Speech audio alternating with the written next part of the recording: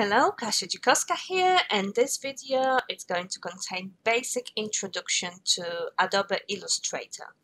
By now you should have your Illustrator downloaded and also installed on your laptop, and if you haven't done so, pause this video, go to adobe.com, follow the instructions from the email that you've got in your student's account, install it, and then get back to me. So this is the first program we're going to discuss, and with this video contains an exercise. We're going to play through different functions, different basic functions of Adobe Illustrator. So you can see that I've used my program already. You can see that because I've got some recent files that I've worked with some times ago.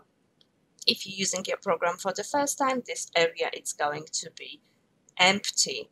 I would like you to go on the left hand side of your screen and press Create New. And for this exercise, doesn't matter how big your file is, we're just playing with different options and different tools. You can see that I've got some pre-set items already, and depending on which one I'm going to choose, it's going to change the size and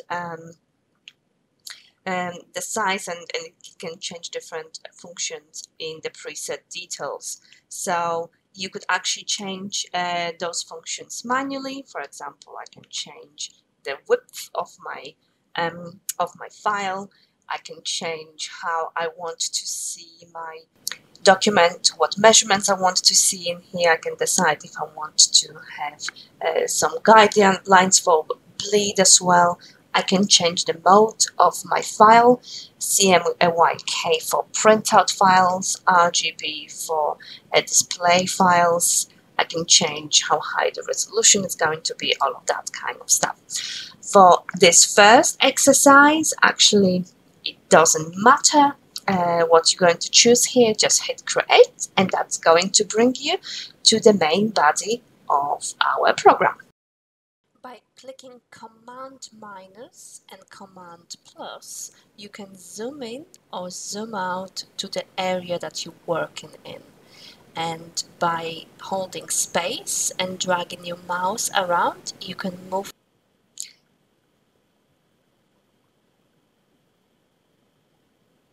One thing before we continue, I need you to check if your bounding box is showing. Mine is showing, so in the view on the top, you can see an option Hide bounding box.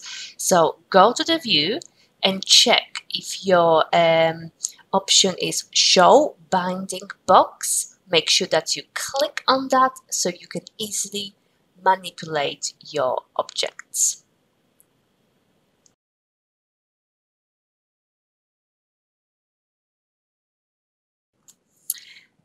Okay, so now we are actually in the Illustrator program, and I'm going to talk you a tiny bit through different areas of what you can see on the screen.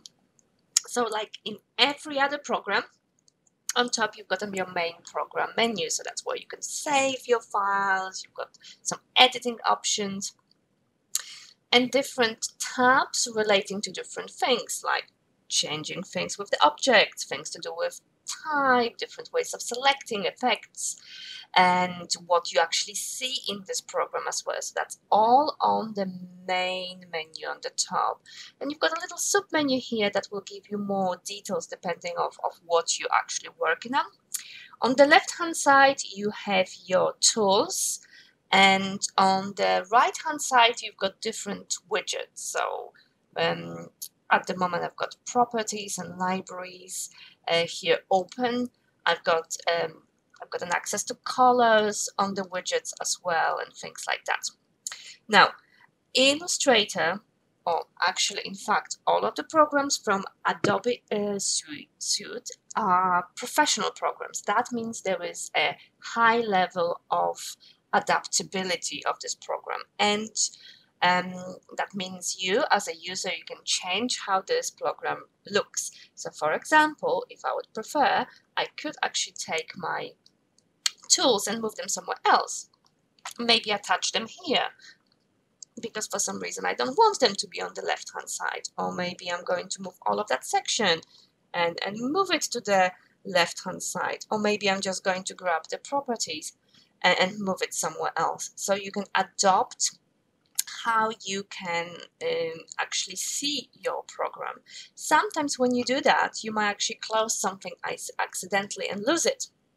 So at the moment, I've got no widgets open, I've got no tools open, and I'm in a bit of a pickle. I can't do anything in this file. So the first thing I would like you to do as a part of this exercise, I want you to go and move things around, close them, and mess around with them like I did.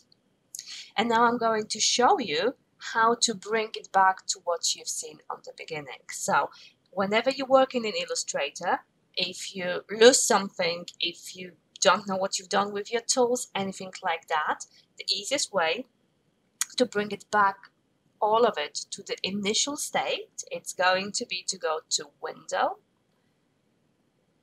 Workspace, and Reset Essentials. So I've been working on the Essentials layout of the tools. If I press Reset Essentials, all of my tools and widgets are going to go back to the positions that were saved from the beginning of using of this program. Of course, if you want, you can go also and try different layouts for different functions, whatever you prefer. So for example, maybe your Illustrator, it's going to look like that. So you can choose. I'm going to show all of my videos on the Essential Classic layout. Just to keep it simple, I would say try to use the same layout so it's easier for you to follow. It's nice to have your layers actually showing, so you can go onto one of the widgets and just drag that widget to the bigger box, so it's showing for you in a nice and an easy way. Okay, let's have a look on some of the tools that you can find on the right hand side of the Illustrator. So the top first tools are responsible for selection, direct selection, and selection of separate anchor points.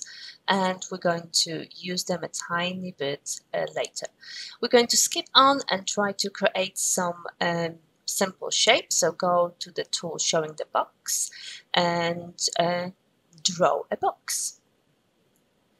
If you don't see the box, you can click and hold on it, and that will allow you all of the options of different shapes. So I would like you to draw 2 different shapes, maybe a box and an ellipse. So those could be squished, and you've got a total freedom of actually creating them. But it might be that you want to create a shape that is of a very regular proportions, like a circle.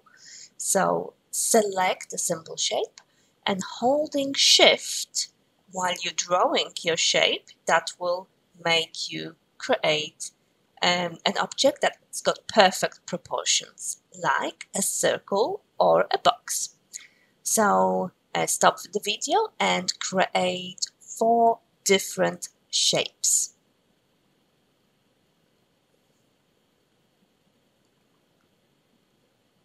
Okay, now we're going to go to the selection tool on the top, and we're going to choose different shapes to change some colors in them. So lower down in your tool panel, you can see the options for the colors. The big box, that's for fill, so what's inside of your shape, and the outline, that's what will change the color of the stroke. So double click on the big box and choose the color and click OK. And you can see that the color has changed in that box.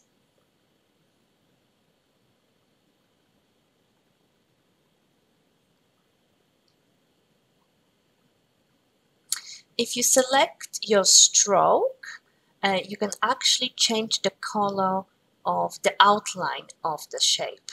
At the moment, the outline is very small, so I'm going to Command plus and zoom in to show you that actually the color has changed in it.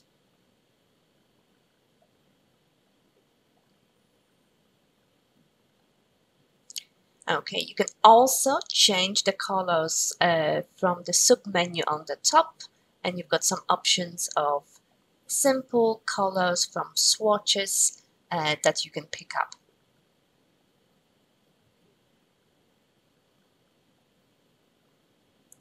Okay, we're going to play with the stroke a bit more.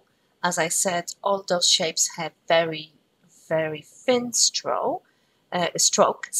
So we are going to make it thicker in the sub-menu on the top.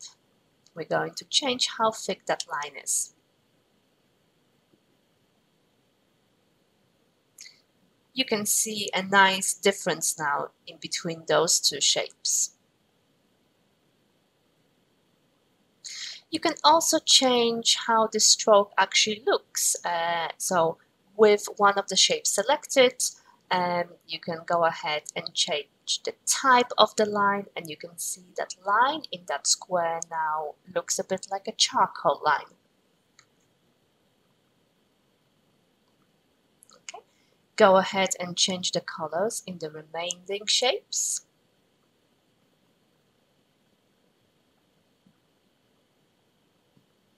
And I'm going to show you another option. So at the moment, both of those shapes are solid. We can actually make an object semi-transparent or transparent by changing opacity. And you do that from the top menu. Now this object is see-through.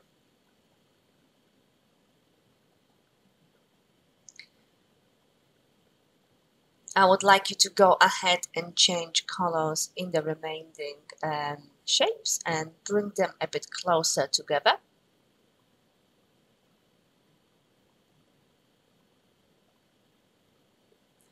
And now with the selection tool chosen, you can actually select all of them and you can make them smaller, so you've got more space to work on this file.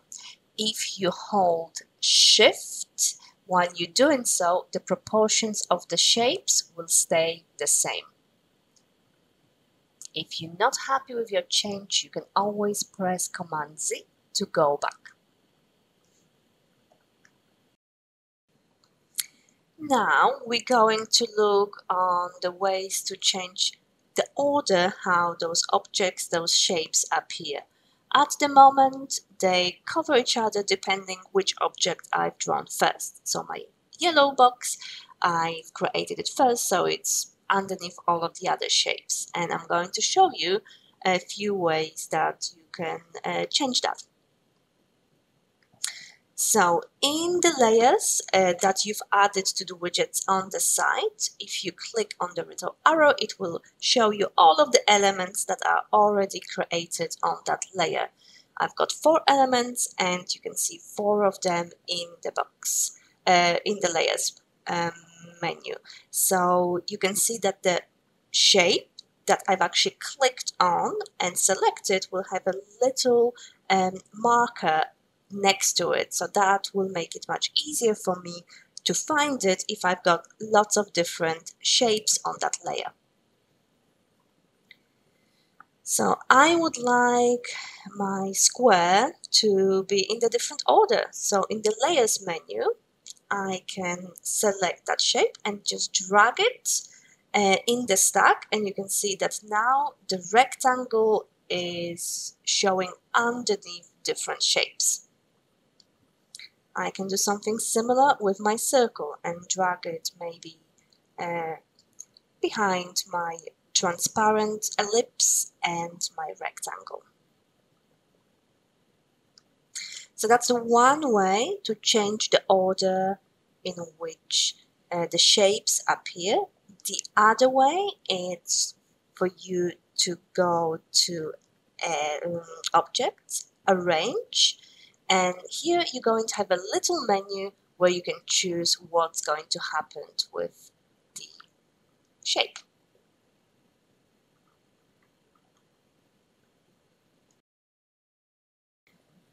And now we're going to use some space underneath to play a bit with the pen tool. You will find the pen tool on the right hand side, third one from the top. It might not show, so you need to click and hold and choose the pen tool from the drop out menu.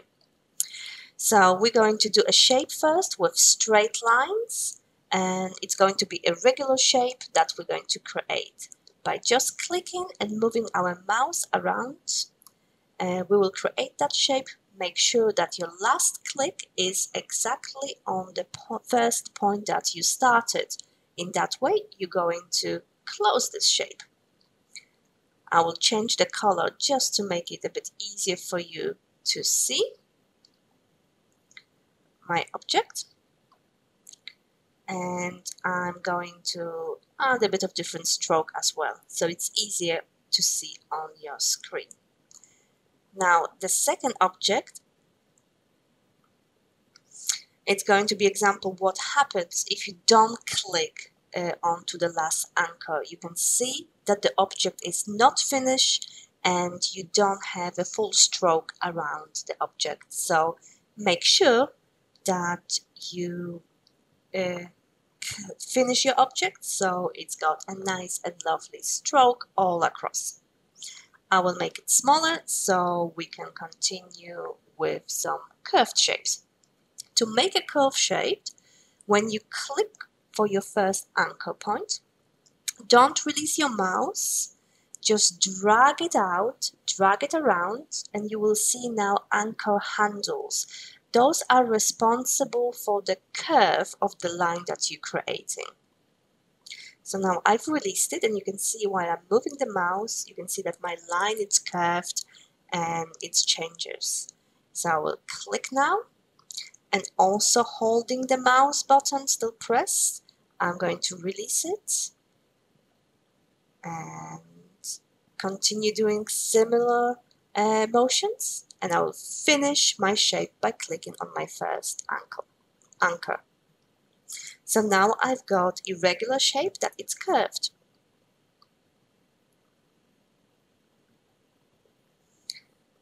Okay, we're going to make a shape that's got mixture of curved and straight lines. So click just to make a straight line, click and drag to make a line that it's nice and curved.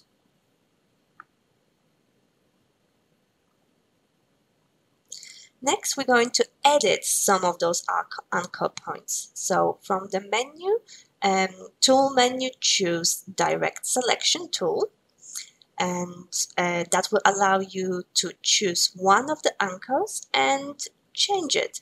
So I've selected one on the shape on the bottom, and I'm going to move my anchor. Also, I can move my anchor handles to change the line of the curve that appears.